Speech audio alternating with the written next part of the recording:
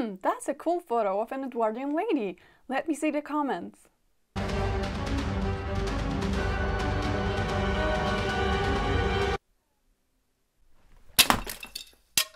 Hi and happy Women's History Month. The internet is a wonderful place, but it is also a place where misconceptions grow faster than mold on that trash that you've been forgetting to take out for the past 2 weeks. And unfortunately, we love things being simple and easy to comprehend. And with history, it doesn't really work. Because making it easy and simplifying things erases a lot of fascinating nuances and details and turns historical facts into weird stereotypes. So today, let's have a look at the myths that we should let go. Just a disclaimer that they may not necessarily have to be untrue, just the people's perception of them can be a little bit off right now. One of the most common jokes I get on my channel is about showing my ankles. And this one comes from the giant difference between how we see our bodies and consider some parts to be private and the other ones not necessarily, versus how people used to do it back in the Victorian and Edwardian times. First thing that isn't really taken into account here is the class differences. So a high society lady could easily rock trained skirts every day, but this would definitely not work for a woman working on a farm or in a factory. Victorian and Edwardian women were also very much into sports, and long walks, be it in the city or in the countryside, were a very popular pastime. And for all those physical activities, wearing a skirt that is floor length could be a serious hazard. So shorter skirts were worn, those that would show your ankles basically. Shorter skirts were also worn by basically any girl before the age of more or less 16. So there was actually a lot of ankles and sometimes calves to be seen in the streets. Not to mention anytime a woman had to get on a carriage or walk upstairs or walk through a muddy path, she would have to take the skirt and raise it a little bit, showing off her ankles and calves. Also, there were particular styles in the Western high fashion that exposed ankles, and it wasn't that big of a deal. For example, a lot of 1770s styles were relatively short and exposed ankles, and this trend had a huge comeback in 1820s and 1830s. Does that mean women's legs were not sexualized?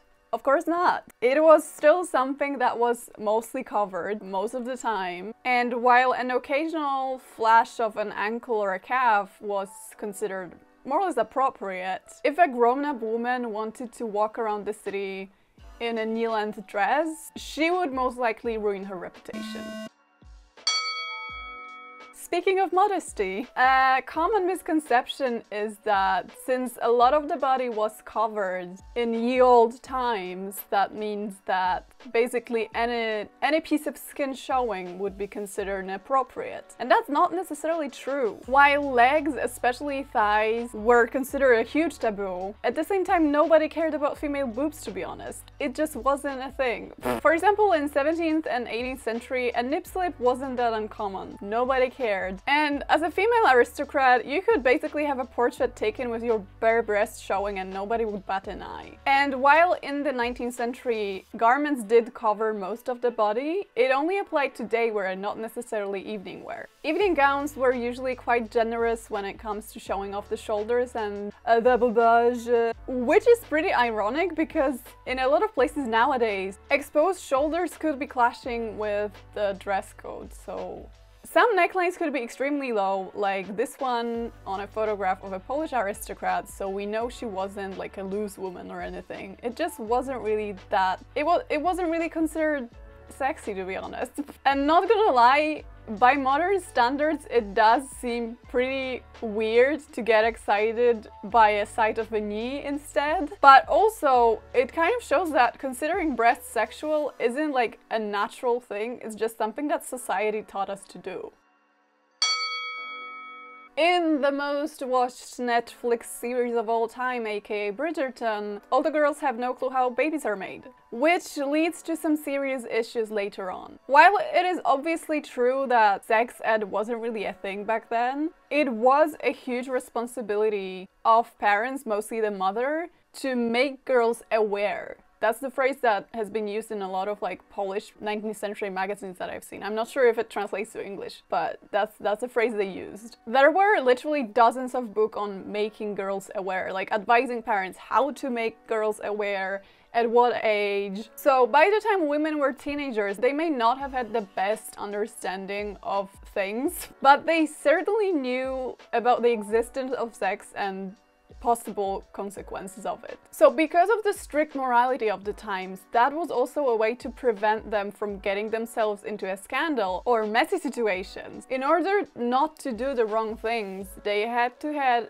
a tiny understanding of what the wrong things were. Of course, it was still the absolute minimum, and they probably did not know any technical details similarly to Daphne in the series, but they definitely knew it is something that happens. And I'm not sure if you remember what happened at school, but basically a lot of the spicy details were distributed girl to girl. And since in the 19th century, you basically interacted with a lot of people your own age, even if your parents failed you, there was still a chance one of your friends saw something or was told about something and she did not hesitate to share it with you. I won't hesitate! Again, it was probably very basic, very naive knowledge, but it was there. If you read Jane Austen novels, which were written around the time that Bridgerton is set, there is a lot of very subtle sexual context in it. For example, when Lydia runs off with Mr. Wickham and lives with him without being married first, and that's a huge scandal. Or when Willoughby seduces Colonel Brandon's ward and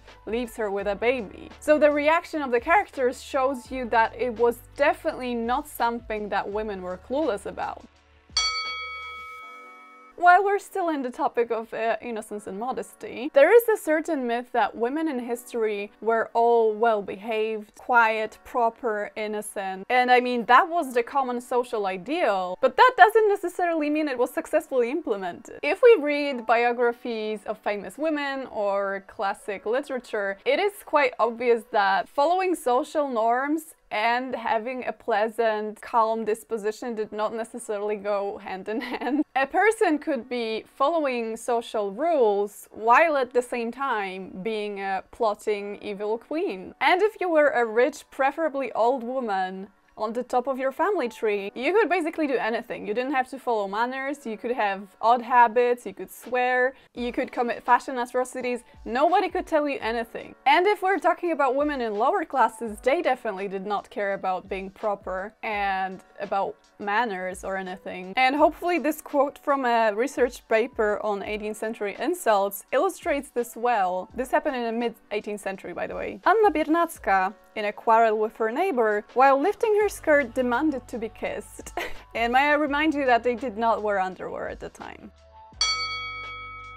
Speaking of being a CEO of Kiss My Ass, one of my biggest pet peeves is people assuming that just because women lived in a patriarchal society, they didn't enjoy any independence and were basically locked in their houses constantly giving birth. I think it's definitely important to underline that neither the law nor the society did anything for women in most of the Western history. And yes, by modern standards, it's obviously absolutely awful. But at the same time, I feel like if we only focus on the oppression, it's easy to forget the fantastic women that fought for themselves in the times that many didn't even know they can. Because unfortunately, most of the women didn't even know they were oppressed. They were brought up in a particular very strict society. They had to take care of their families, they had mouths to feed, they had work to do, they couldn't even read. And for most of those women, political activism was simply something out of their reach. This is why seeing overtly feminist characters in movies kind of doesn't always work for me. Because no, your average Becky, the baker's daughter, will not be delivering a speech to her seamstress cousin about how men treat her as an object. She simply wouldn't have time for that. But that being said, women had their ways. Maybe they didn't go around shouting feminist slogans in the 17th century, but a lot of women were able to go through their lives like a badass fucking battering ram. And I'm not only talking about like scientists and queens and famous women. Maybe your average Becky the baker's daughter couldn't become a lawyer, but that doesn't mean she didn't take over her dad's baking business after he passed away and become the most successful baker in the neighborhood. And maybe her seamstress cousin couldn't attend the university, but that doesn't mean she didn't completely rule her household or teach her husband to respect her for who she is. Some women completely dominated their households, and there wasn't that much the husbands could do about it. On the other hand, maybe the rich lord's wife from your area is treated badly by him, but at the same time, she's a part of the women's anti-slavery movement, or she's a part of the women's animal rights group. While it is true that there were virtually no opportunities, and the majority of women led simple, restricted, uneventful by modern standards lives, that doesn't mean they weren't fighting for happiness. And just because women were expected to be passive, it doesn't mean they weren't active. And just because women were expected to be quiet, it doesn't mean they didn't raise their voices. Women were speaking up all the time. They just weren't necessarily heard. I am still glad that we live in times where I'm not the only female YouTuber that made it, if you know what I mean. And on this inspiring note, thank your ancestors for having the energy to fight for the present us. Grammatically, it doesn't make a lot of sense, does it? Anyway, these are all the myths that will fit in today's video. Thanks for watching. And remember that you can become a member of this channel and help me produce more content like this, and while enjoying some cool perks in return. More information can be found on my channel right next to the channel name. See ya!